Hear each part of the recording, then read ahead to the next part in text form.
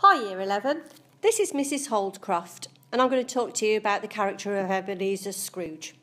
He's the central protagonist of Dickens' novella A Christmas Carol.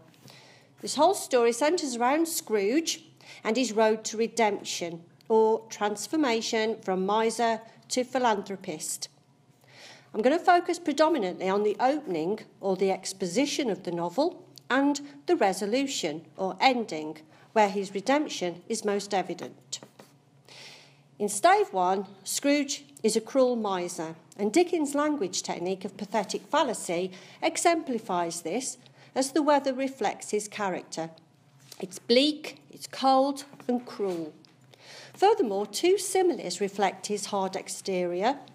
He is as hard as flint, but fire is a symbol of Christmas spirit, and flint can be used to light a fire, implying that warmth really exists in him somewhere.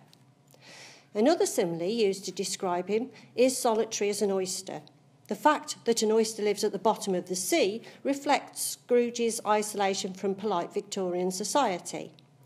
Like Scrooge, it has a hard shell or exterior, but contains a precious pearl.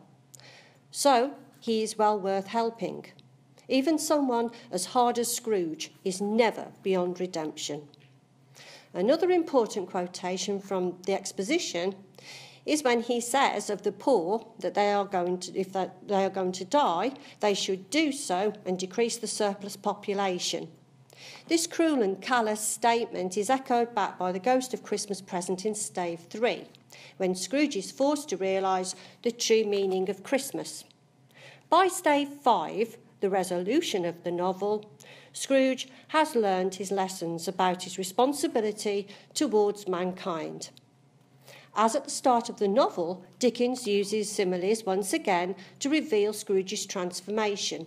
He declares himself to be as light as a feather, as happy as an angel, and as merry as a schoolboy. The act of redemption has released the burden of Scrooge's sins, giving his soul a sense of joy, wonder and happiness. He also says that he is quite a baby, linking to the Christian concept of being born again. As a result, he puts right all the wrongs with the Cratchits, the portly gentleman and Fred, but more importantly, to Tiny Tim, who does not die. He becomes like a second father to him.